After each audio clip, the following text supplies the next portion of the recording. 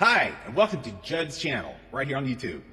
The first step for all you do-it-yourselfers is to sand the shiny surface off of your old linoleum flooring. If your floor is anything like mine, it won't take that much. Linoleum is known to turn yellow with wear and age. Also, chemicals used to clean these floors over time will turn them to a yellow tint. After sanding with a medium grit sandpaper, the best thing to do now is to clean the dust from the floor using hot water and a regular mop.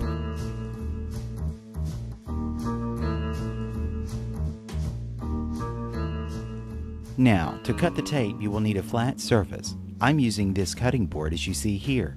And you'll also need a cutter, like this utility knife, or box cutter as it's called, along with a straight edge. The smallest painter's tape I could find was 0.75 inches wide, as you see here. And obviously, this is not 1/4 inch. So what I'm going to have to do is cut this down to match the pattern in the flooring.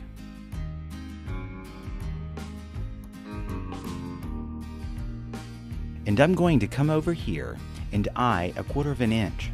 Now, it doesn't have to be perfect, as I mentioned earlier. And you hold it down like so. Get your cutter ready, and always be careful when cutting with sharp tools. And here we go. Simply glide across the tape and cut as close as you can to 1/4 inch strip. How easy is that? I told you it would be. Now, you have one strip which is approximately 1/4 inch wide, and then you'll be able to apply this to the design of your flooring. We have lines running in both directions, and they are crisscrossing to make a tiled effect, as you can see. Just follow the line all the way to the edge, like so. And a real trick here for you ladies and gentlemen, when you're tracing your pattern with the tape, go in one direction first and then overlap. The reason for this is when you go to pull this tape up after the paint is cured, you will be able to go in one direction and then the other. Makes it a lot easier. I'll be using Glidden's porch and floor paint with a satin finish. This paint is designed to withstand foot traffic and add a decorative appeal with a durable satin finish. It also resists oil and spills. In some instances, you might find the strips of tape do not line up evenly. This isn't a problem and it's easily fixed. Subtle changes are hard to detect. Now here's how to fix it. This is a neat little trick I have learned and will make your finished floor look even better. What you want to do is come along here and add a scrap piece of tape over the existing tape. Since the tape is very flexible, start at one end and gradually bend it over the gapped tape. And what you just did was change a drastic dip in the line to one that is less noticeable. Alternately, you can cut the imperfections of the gap with your box cutter. Since you're going to be painting the floor anyway, because it looks like crap, there's no need to worry about cutting the floor. Any minor cuts you make will be filled with paint.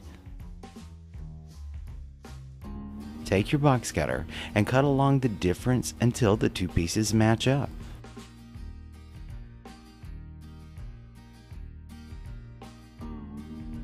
Any remaining tape can be taken up to reveal a less noticeable difference. The difference will be very subtle, and the only one that will see it are mother-in-laws from hell. Okay, there you go. Another little tip for you. Now, after allowing to dry and cure, you have the task of actually peeling the tape off. Now remember, I was explaining how when you do this tape, you do it in the same direction. So in other words, you put these pieces overlapping onto one another, so you usually pull from one end all the way across. And that's what I've done here. As you see, I'm just very gently peeling this up. It comes up very nicely. And since I used the overlapping method, I actually pull this and continue pulling on one complete piece of tape. Now sometimes there's an exception to the rule and it gets stuck, but most of the time it comes right up beautifully. Now you have a brand new floor, and if you remember the before picture, it's quite a dramatic difference. If this is an apartment, you don't necessarily have to do all the work like, say, in a closet. You can just go to a certain level and then rehang your door, and that way you'll be good to go. Alright.